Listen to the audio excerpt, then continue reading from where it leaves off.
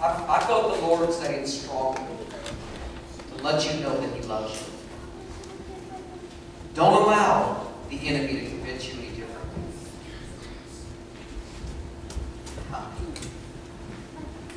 Praise God.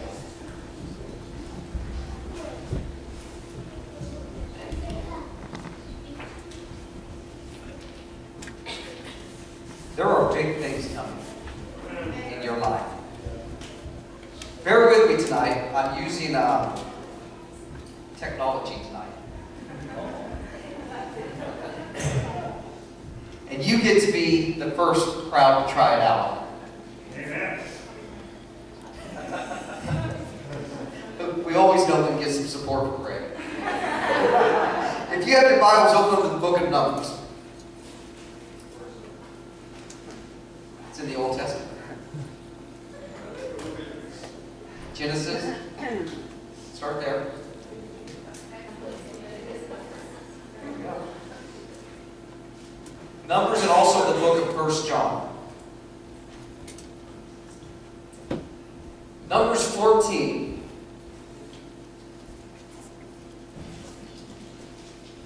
And verse 24. It says, "But my servant Caleb, because he has a different spirit in him, and has followed me fully, I will bring into the land where he went, and his descendants shall inherit it." Now keep that place as we're coming back. In 1 John chapter 5.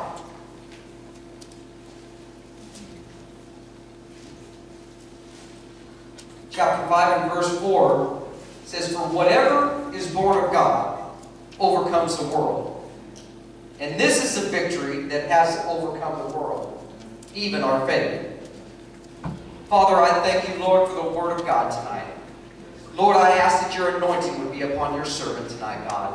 Lord, as I deliver this word of faith, God, Lord, I pray that you would touch the hearts of your people tonight, God, and that, Lord, you would let this word come forth in clarity. In Jesus' name, amen. We are about to embark on new territory.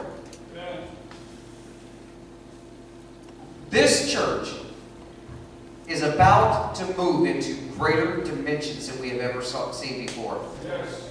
Your lives, if you will, get behind this, are about to move into greater dimensions in the spirit than you have ever seen before. Yes. Greater things than you have ever realized before.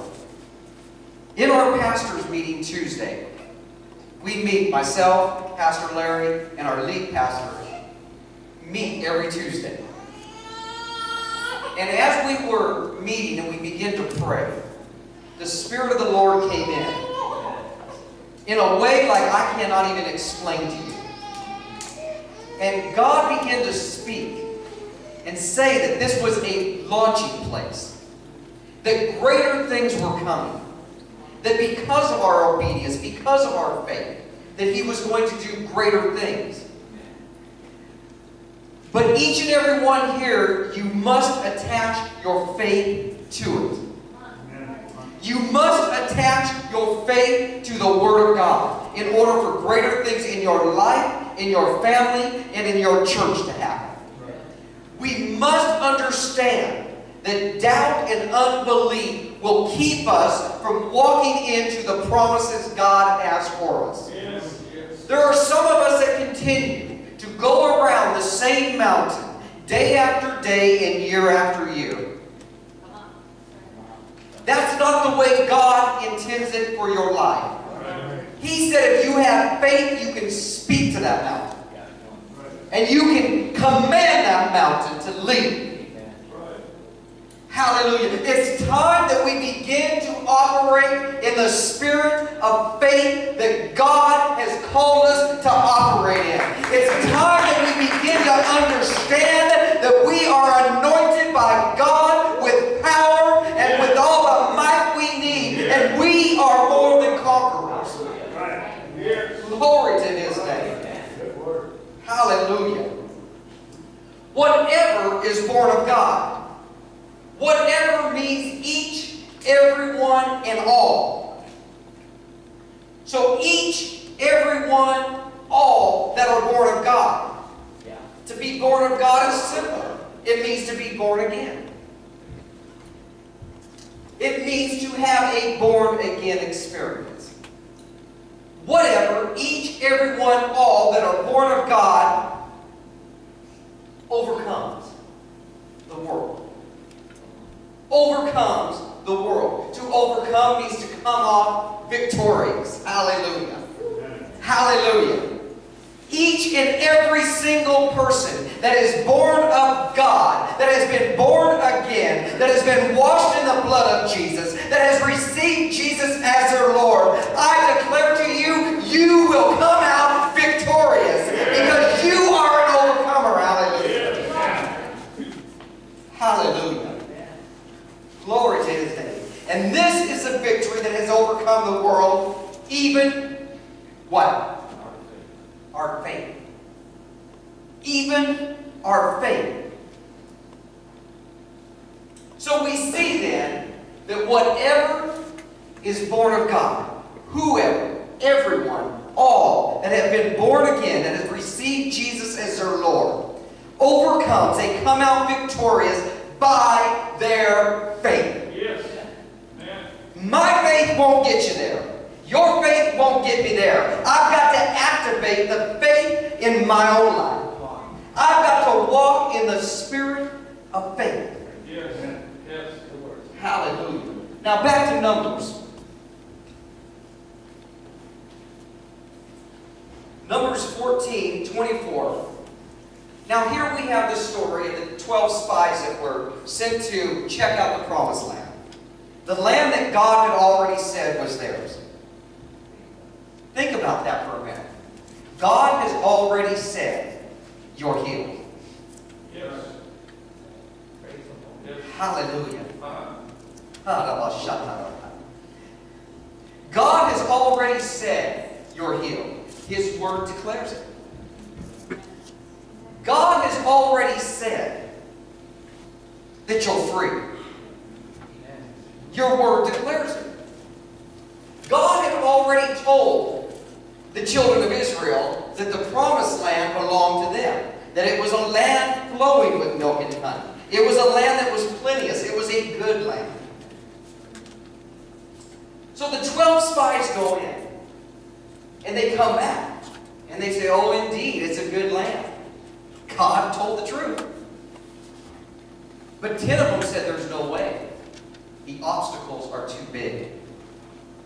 The giants are in that land. The walls, there's fortified walls. Even though God said that belongs to us, there's no way. But Caleb, because he had a different spirit in him, and has followed me fully. That's important to note there. God said, I will bring him into the land where he went, and his descendants shall inherit it. He had a different spirit. When you look up that word spirit, you find a few different meanings. But one of the meanings of that word there in the Hebrew, in that context, is he had a prophetic spirit. Caleb had a spirit of faith to believe the prophetic word of God. He had a spirit of faith to believe that God said it, that settles it. Amen. How many times has the prophetic word been released over your life? And you knew it was the Lord. You felt the presence of God. It bore witness with your spirit. But you did not continue in faith. Therefore, before you walked through those doors, you left the word here. Church, we've got to remind ourselves. We've got to encourage ourselves in the Word. We've got to remind ourselves what God has spoken to us. Yes. See, there's times when I begin to doubt myself. And I said, wait a minute, Lord. You said. First of all, through your Word. And then, Lord, I remember that time when I was standing here at the altar. And Pastor Susan from Modesto laid her hands on me, and I ended up under those chairs. And the words were spoke to me that said, you will do great and mighty things for the kingdom. Today it begins. And I begin to say, Lord, today it begins. Today I'm going to encourage myself in your word. Today I'm going to rise up in faith. Hallelujah. Yeah. Glory to his name. Amen. We need to encourage ourselves. And Faz is going to get me because I did not turn this on. Hallelujah. Glory to his name. So Caleb had a different spirit. He had a prophetic spirit. He had a spirit of faith to believe what the prophetic word of God said. On the return from the spy mission, 10 spies had bad news, but not Caleb. In chapter 13, Caleb quieted the people before Moses. See, sometimes we got to quiet the people around us. Sometimes we got to not listen to what the people around us are saying. We've got to believe what God has said. We've got to quiet those that say you're not going to make it. We've got to quiet those that say, well, you don't look like you're healed. We've got to quiet the people. Amen. Glory to his name. Amen. Hallelujah. He quieted the people and said, let us go up at once and occupy it, for we are well able to overcome it. I've come here tonight to tell you to stir up the faith within you and quiet all the noise around you and begin to say, I am well able to conquer the land that's put before me. Hallelujah. Yeah. Glory to his name. Yeah. Caleb had a different spirit. He had a prophetic spirit. He had a spirit of faith. He did not have a spirit of fear. Fear will cripple you. Fear will stop you dead in your tracks. God has not given you the spirit of fear, but of power and of love and of a sound mind. Hallelujah. He did not have a spirit of doubt. He had a spirit of faith. He did not have a spirit, listen, watch out. I might be coming down your road right now. He did not have a spirit of complaint. Come on. Wait a minute, I just went down my road. He did not have a spirit of complaint. He had a spirit of faith. He believed the prophetic word of God that already said, I have given you the land. So what happens when we have a spirit of faith? To believe that we are who God says we are. To believe that we can have what God says we can have. What happens to us? Well, let's look at Caleb. The first things that happen, there's 4 things that happen to us when we walk in the spirit of faith. The first one is our perspective changes. We begin to see things a little bit differently. We don't see things the same way that everyone around us does. Perspective is the interrelation in which a subject or its parts are mentally viewed. In other words, we change our mindset. We see things through the eyes of God. We don't look at things through the natural eye. Caleb saw the same things that the other 10 spies saw. But he saw it through the spirit of faith. Hallelujah. Glory to his name. Caleb saw the subject, the land in God's perspective, as a possession belonging to God's people. Therefore, mentally, he had made up his mind and his perspective was different. So when we walk in the spirit of faith, we see things differently. Church, we need to begin to look at things differently. We need to let me tell you something. Take a trip to Haiti and fly back in to Miami and sit in the airport for 6 hours, but you have a different perspective. You don't complain anymore. You look at things differently. Am I right? You look at things differently. Change your perspective. Look at yourself as a child of God. Quit looking at yourself as a failure. Quit looking at yourself as defeated. Yes. Look at yourself as a blood-bought child of God, hallelujah, who is well able to overcome. Hallelujah. Hallelujah. Glory to you, Lord. I told you I was going to stumble with this thing. And that's not a spirit of faith. I might go back to my papers, though. Having a spirit of faith will change our perspective and cause us to see through the eyes of God. Now, once our perspective changes, listen. When we are walking in the spirit of faith, our perspective will change. And then our position will change. Right. Hallelujah. When our perspective changes, we no longer see ourselves in the same way. We no longer see the obstacles in the same way. Then we now move from a position of one being defeated to a position of one that's overcoming. We now move to a position of one that is well able to overcome by the blood of the Lamb and the word of our testimony. Hallelujah. Yeah, that's right. Wow. Walk in the spirit of faith. Change your perspective and your position will change. Caleb was walking in the spirit of faith, therefore he stood in a position of faith. His position was one of a conqueror and an overcomer. Now listen, faith reasons from God to our difficulties. Caleb walked in the spirit of faith, so he reasons from what God said to the difficulties. He spoke to the mountain. When we're walking in the spirit of faith, we can look at that sickness and say, by His stripes I'm healed. When we're walking in the spirit of faith, we can look at the struggles and the depression in our life and say, I don't have to be depressed because the joy of the Lord is my strength. Hallelujah.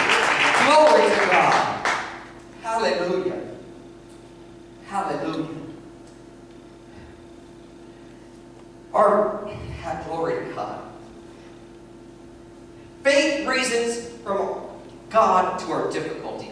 Unbelief reasons from our difficulties to God. Unbelief looks at the wall in front of us and says, God, I know you promised us this land. I know you gave us this land. But God, don't you see that wall in front of us? Did you see those giants over there, God? Ask yourself, am I reasoning from God to my difficulties, or am I reasoning from my difficulties to God? Hallelujah. Amen. Faith says, if God said the land is mine, it's mine. Unbelief says, look at the giants, there's no way. Faith says, if God said I'm healed, I'm healed. Unbelief says, God, I don't feel healed, so I must not be healed. Faith sees the victory. Doubt sees the obstacles. Faith brings a good report. Doubt brings a bad report. Faith sees through the eyes of God. Doubt sees through the eyes of man. Church, it's time to stir up our faith. Amen. It's time to believe God for the impossible. He said, if you believe, all things are possible. Not some things, not a few things, but He said, if you believe, all things are possible. Hallelujah. If you can only believe, if you can stand in faith. Glory to His name. Hallelujah. Faith says, I'm born of God and am an overcomer. Doubt says, I have been overcome. Think about it. The spirit of faith will change your perspective to seeing through God's Word. We will begin to look at the prophetic Word of God differently. We will begin to look at our circumstances differently. Hallelujah. So faith will change our perspective, which will change your position. Listen, once your position changes, once you begin to see things differently, and you change your position to an overcomer, now God changes your possibilities. Amen. Your possibilities, when you are walking in the spirit of faith, the possibilities are endless. Hallelujah. God wants to use you in greater measures. God wants to pour out His Spirit in greater measures. God wants to move like you've never seen Him move possibilities are endless, child of God. Hallelujah. Begin to walk in the spirit of faith. Begin to look at things differently. Change your position, and your possibilities are endless. Hallelujah. Glory to God. Caleb had the possibility now to advance into the promised land. His possibilities were different than the other 10 spies. Hallelujah. Because Caleb stayed in faith, because he had a different spirit, because he followed God fully, we must understand that it was not just the spirit of faith in him. He was obedient to God. He was obedient to the Word of God. We will not inherit the promises of God when we are walking in disobedience and rebellion. When we are not following God's Word, we will not inherit the promised land. Right. Hallelujah. It's the truth. He said, because my servant,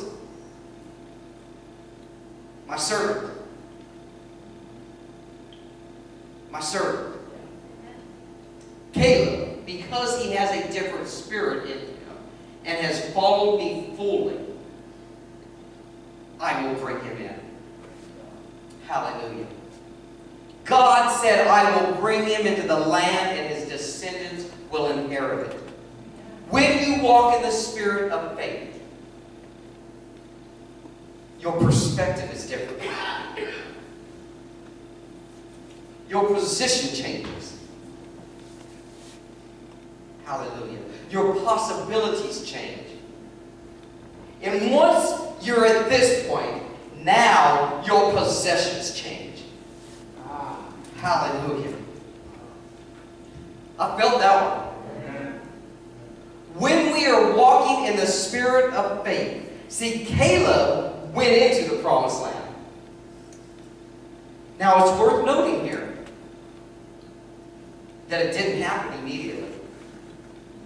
Matter of fact, he spent 40 years in the wilderness because of the jokers he was hanging around with there.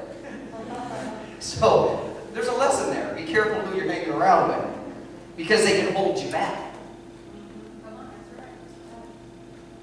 The people we spend our time with can hold us back. Listen, if you're spending all your time with somebody who is speaking death into your life and into your situations, you need to remove yourself. If you're spending all your time with people who are complaining and talking about how they do this wrong and they do that wrong, if you're spending all your time with people who the only thing they can do is see what is wrong, it's time, oh hallelujah, it's time to change the people you're hanging around with. Because they will hinder you and they will hold you back from being all that God's called you to be. They will keep you back from walking into the promised land. It is time that we look at who our associations are with. Bad company corrupts good characters, what the Word of God says.